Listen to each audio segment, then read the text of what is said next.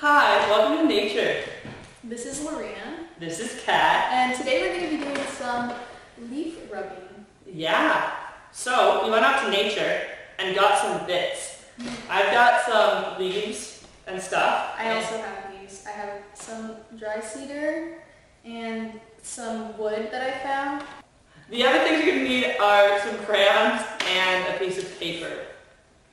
So, what you're going to do, you're going to take your piece of paper. Oh, thanks, Lorena. So I'm going to take my piece of paper and make sure it's on like a flat surface. This one's pretty flat. It's covered in paint and there's some bumps, but it'll add character. It works.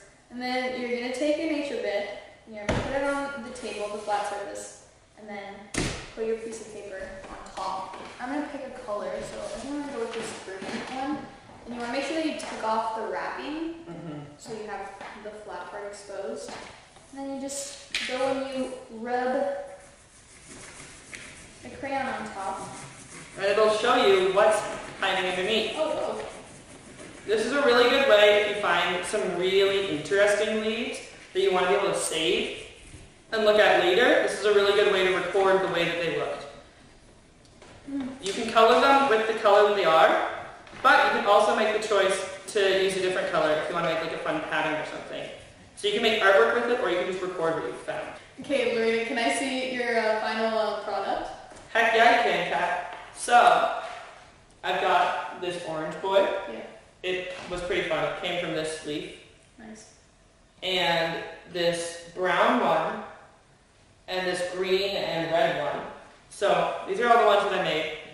And what I kind of want to do after I've done this activity is go outside or go to the internet or a book about leaves and figure out what kind of plants I was tracing. Because I think that would be really interesting to finish it off. That sounds good. I really like that plan. What's going on with yours? Okay, so I started with cedar leaf. That was pretty fresh.